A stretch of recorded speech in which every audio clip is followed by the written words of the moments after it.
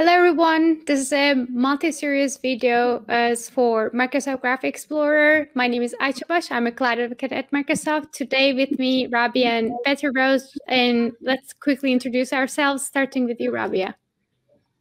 Hey everyone, I'm Rabia and I'm a cloud advocate like Ayca for Microsoft 365. It's your turn now, Betty. Okay, so my name is Bettirose Ngugi. I am a PM in the Graph DevX team.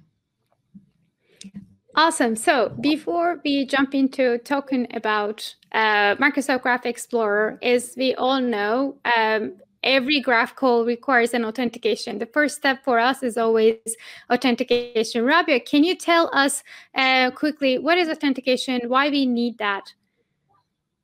Well, you're accessing Microsoft 365 data and you cannot just access something, right? You need to securely access data.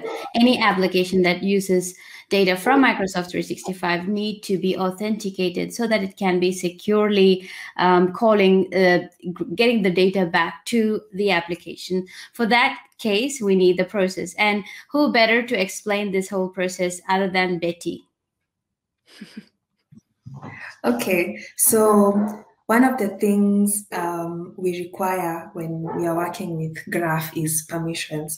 And the reason why we require permissions is because you need to give the application the rights to access your data. And that's why we need permissions. Permissions allow you and the application allows the application to get permission from you to access your data, because data needs to be very secure. And I'm going to show you how you authenticate in Graph Explorer and also how you consent to permissions in Graph Explorer. Amazing. Okay, so this is Graph Explorer. When you load it, this is how it looks like. And on the screen, we have the link to access in Graph Explorer. So if you click on the sign in button, we use a library called MSAL, and it's going to call MSAL and request for your credentials to log in. So I'm going to log in as Megan, and that's my password. MSAL handles all the authentication, and now I will be logged in as Megan. Okay, let's run the query. Okay, and so you see the responses here is Megan specific information because I am logged in as Megan. So suppose Megan would want to consent to some permissions.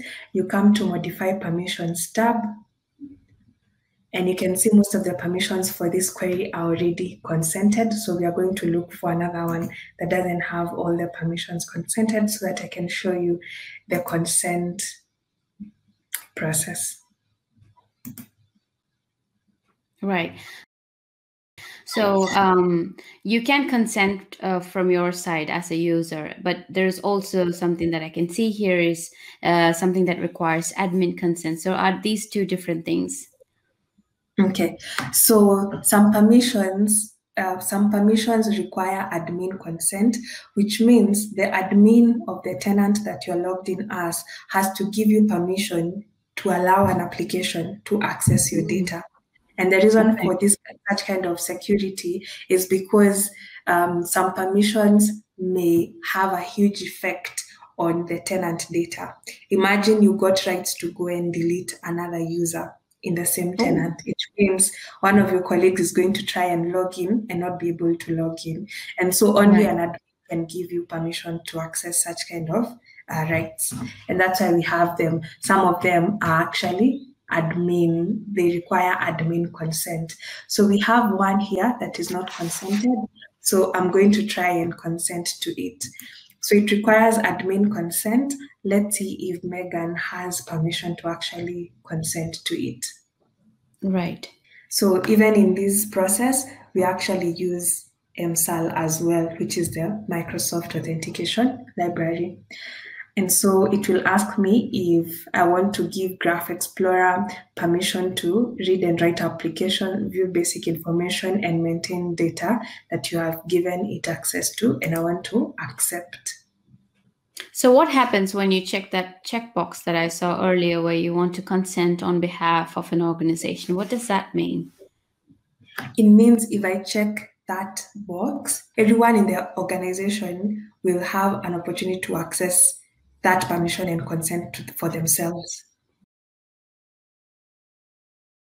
Yeah, it's actually changed to consented.